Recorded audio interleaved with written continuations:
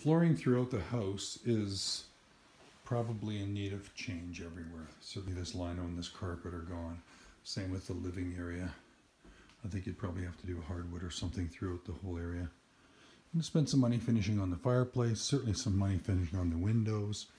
There's probably a good $150,000 yet to go in the house, would be my guess.